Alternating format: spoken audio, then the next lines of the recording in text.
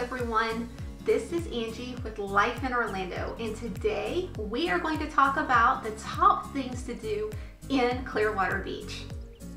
If you have never been to Clearwater Beach, it is located about 2 to 2.5 hours from Orlando. It is close to Tampa on the Gulf side of the state. So that means that it has powdery white sand, very soft sand with wide beaches, crystal water, and you get those gorgeous sunsets. Clearwater Beach has really grown in popularity over the past few years. I call it a very active and bustling beach. There are a lot of hotels there, as well as some condos. You're going to find an abundance of restaurants and a lot of great activities. If you are looking for a beach with a lot to do, then Clearwater Beach could be a really great option for you. So let's start with the top things to do at Clearwater Beach on your next visit. Number one, we have to say, take a boat ride. There are so many different options for great boat rides in Clearwater Beach. If you have kids, then they are going to love the pirate themed cruise. There is also a dolphin cruise that's also on a boat that looks like a big shark. The kids love this one. Also, for adults, there are some sunset cruises where you can have a glass of wine, you can go out on a tropical themed boat and watch the sunset. For thrill seekers, there's going to be a sea screamer boat. There are so many different options, and you're going to have a lot of different ones to choose from, but the bottom line is get out on the boat, see the water. Whether you're going during the day to see the dolphins or if you're going at night to see a sunset, this is a must do while you are at Clearwater Beach. Number two, visit Pier 60. This pier is going to be hard to miss. It's located right in the middle of the beach, and it is a great activity just to take a stroll out on the beach. It's over 1,000 feet long, so it stretches really far out there. There's fishing.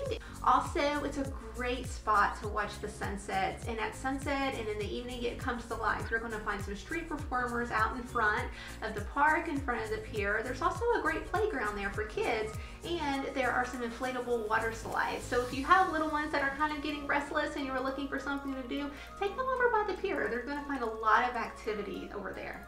Number three, eat seafood at one of the local restaurants.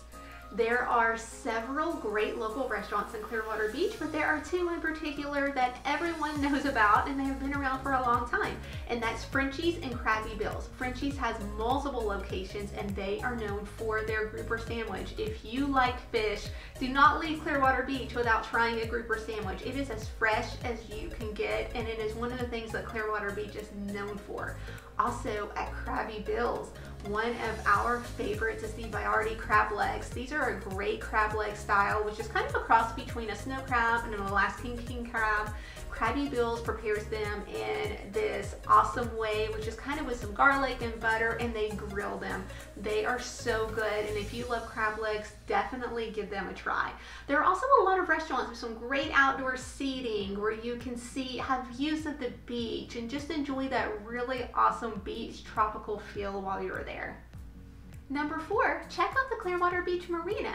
This is where a lot of those boats that I was talking about earlier are going to be docked. So you can take a stroll down the marina, you can kind of see them all parked.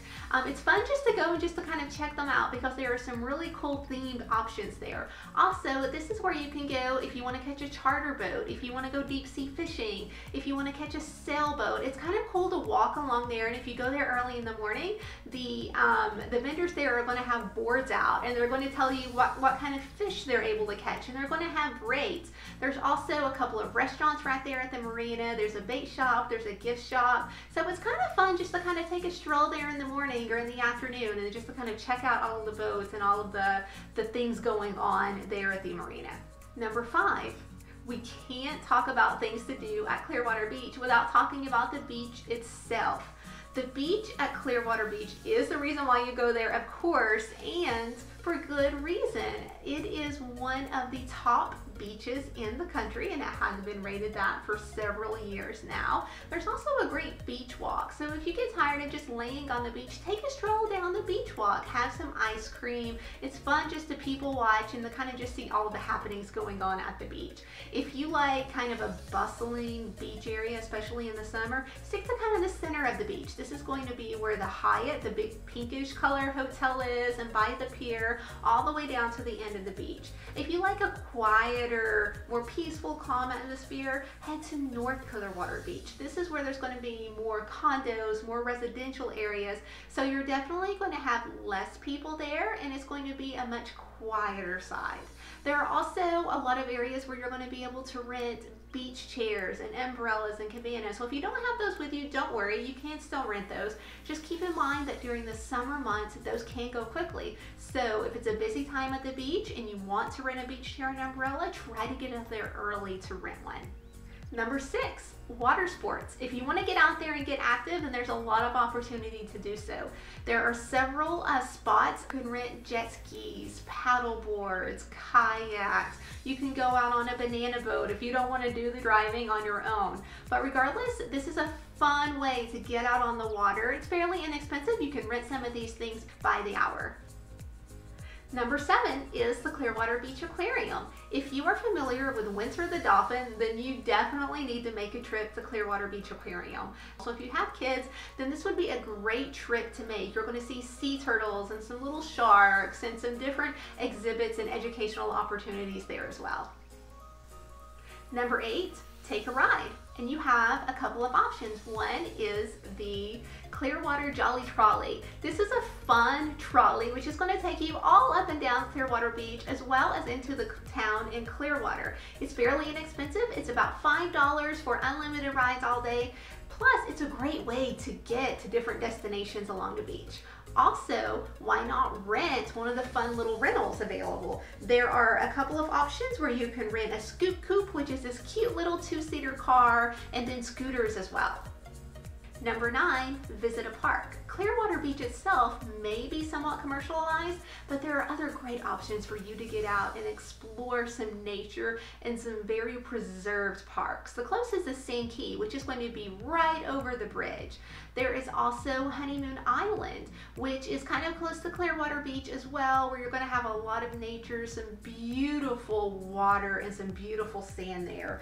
What we consider the most beautiful is called Caladesi Park, which is really close to Clearwater Beach. The only way to get there is by a kayak or by a ferry. So if you're looking for something that's quieter with no buildings or a lot of hotels or a lot of activity, give one of these state parks a try.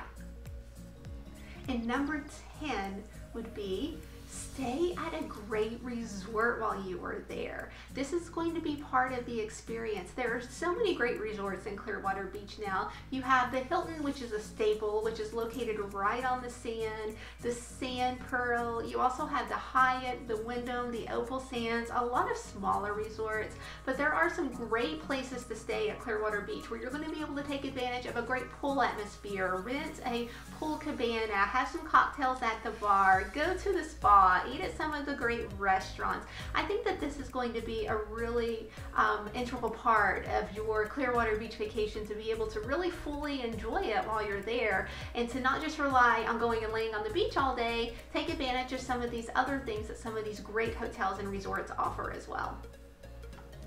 So that is our top 10 things to do at Clearwater Beach. Thanks so much for watching, everyone, and we hope that you have an awesome day.